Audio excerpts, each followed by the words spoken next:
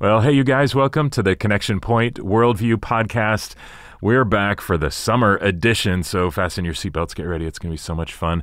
I am here with Pastor Trey Shigley. He is one half of our Worldview director duo. Dr. Zach Breitenbach is off a little bit. So you just had a baby a little while ago, your third, baby Willow. That's right. And now Dr. Zach has his first, little Paul. Yes. So excited for him. It's awesome. He's joining the parenting club. Yes, that's fantastic. And he'll be joining back with us here soon. But this is a podcast that's designed to take you as a parent or guardian deeper into some places that your student has already gone and just clue you in on some things that your student's learning, maybe tee up some conversations that you might have with them to follow up and maybe learn some stuff yourself as well.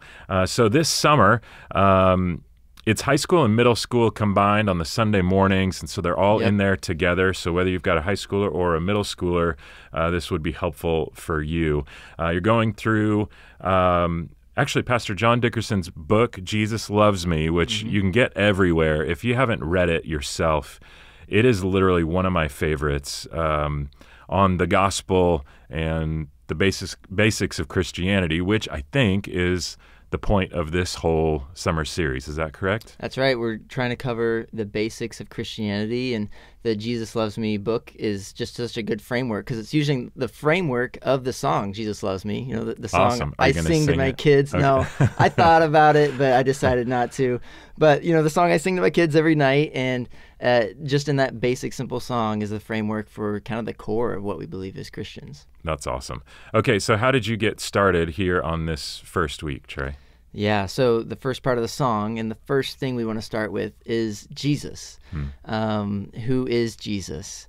And we talked about how, just like in a sport, take basketball for example, when you're first learning basketball, you learn how to dribble. You try to learn how to dribble with both hands. My dad wouldn't let me use my right hand when I was learning how to dribble, so I was able to dribble with both hands growing up.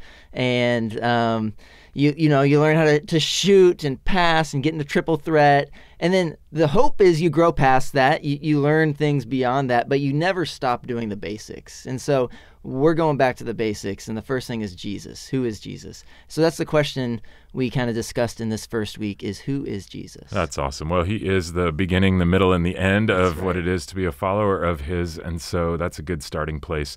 You covered 4 things that were kind of core to Jesus, and I was wondering maybe if you could walk us through those 4. Yes.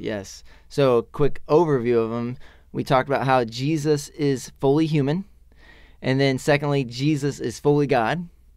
And then the third thing we talked about is Jesus is the Messiah or the Christ, which essentially means anointed one or king. So Jesus is king. And then Jesus is sinless. And then we kind of broke that down. And so the first one, Jesus is fully human. When you talk about you got God the Father, God the Son, and then the Holy Spirit, they've existed eternally. But at a specific moment in time, the Son entered into our world, put on a human form, which we call the incarnation. If you think of like a carnivore is kind of a meat eater, incarnation means like putting on flesh, and became human. And Hebrews talks about how since the children have flesh and blood, Jesus too shared in their humanity. He's made like them, fully human in every way. And so he became human. And just like you and I, he was hungry, thirsty. He had emotions. He cried. He got tired. He had to sleep. He suffered. He died. And so he was fully human in every way. And we talked about how because Jesus is human, there's a lot of implications for us. But one we pointed out is we should ask for his help. In Hebrews, it says he is able to help those who are being tempted because he himself has gone through it all. We don't serve a God who's far off, who doesn't understand us. He actually gets it, and he wants to help. And so he's the one person who knows everything you're going through and has actually handled it in the perfect way possible. And so we should ask for his help. That's really cool. So fully human was the first, and then you moved on to Jesus fully God. Fully God. Okay. That's right. And this is shown. Some people will say, well, Jesus was a good teacher, he's a good man, but he never actually claimed to be God. He never said, I am God. And if you look in Scripture, you're right. The phrase, I am God, is never uttered by the mouth of Jesus, but he does so many things that very obviously show that he is claiming to be God. He uses God's name, I am, when talking about Abraham. He said, before Abraham was, I am. And then the Pharisees tried to kill him. So he's very obviously claiming to be God. He does things like forgiving sins, which only God can do. He does things saying everyone will be judged based on their response to him. He's called the Alpha and Omega. And then all of his followers, they say he's God and treat him as God. So it's not just this good moral teacher that has something that we can learn from. No, he himself is claiming, and his followers are claiming that he's God, and then he proved it through the resurrection. And so because Jesus is God, obviously a lot of implications there, but we should worship him only. There's a lot of things that we can give our hearts to and give our praise and worship to, but the only one deserving of that is God. And so Jesus is not just a good role model. A lot of people talk about Jesus in terms of he showed us a new way to live. Yes, he did, but even more than that, he's the person we not just imitate but worship. And so that's another kind of aspect of who Jesus is. And a lot of people, they like the human side of Jesus, but they want him to mesh with all the other human good teachers of this world. But he's on a totally different level there. Which is so interesting, just because it's that classic thing of how in Jesus's day, they didn't question his humanity at all. Right, yeah. They wrestled with him being divine, for sure. Now, fast forward to me and you sitting here in 2024, we to think of him as human almost feels blasphemous. Yes. But we don't really question his divine nature. Right. And so it's like we have the exact opposite problem that they had back then, and yet that he's fully both are both super important to understanding Jesus. And you'll come across this that's just so fascinating to me. I don't understand how this has become a thing. But you'll talk to people on the street, or I'll have conversations with students, and they aren't even sure Jesus was a historical figure. Correct, yeah. And no historian would ever question that. Right. The evidence is so obviously like as sure as we can be about anyone born like after the past 1,000 years, like going back further, like we are so sure that Jesus is a historical person. It's just really fascinating. Like people, even on some ends, are willing to say he's some sort of spiritual figure, but didn't even live. And that's just like, I don't know how you get to that, but it's interesting. There's so many different worldviews, other religions, cults that would either diminish the humanity or the divinity of Jesus, and that becomes kind of the launch pad for their own thing or their own belief system, which is kind of not the fully human or the fully God is where they would have contention point with. So then move on to the third descriptor that you taught the students. Yeah, so Jesus has this title. We often refer to him as Jesus Christ. You know, even the phrase like, my Lord and Savior, Jesus Christ, is kind of like that catchphrase. And Christ isn't Jesus' last name. Right. It's a title in Greek meaning anointed one, and the corresponding title in the Old Testament in Hebrew is Messiah. So he's the Messiah or the Christ, which means anointed one. Sorry.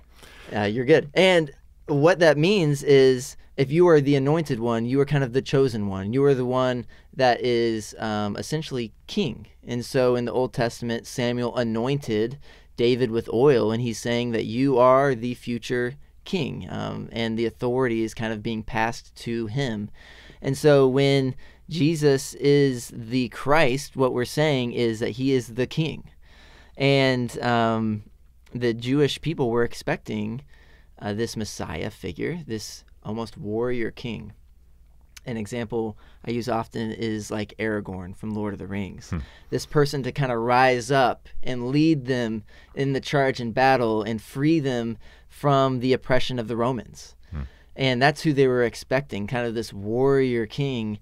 And Jesus came as a king, but in a completely different way than expected. When he's being kind of interrogated by Pilate right before he's crucified, Jesus says, my kingdom is not of this world. If my kingdom were of this world, my servants would be fighting so that I would not be handed over to the Jews. But as it is, my kingdom is not of this realm. Therefore Pilate said to him, so you are a king? And Jesus answered, you say correctly that I'm a king. And then he says, anyone who's on the side of truth listens to my voice. He's essentially like, if you're seeking after truth, you should follow me as your king.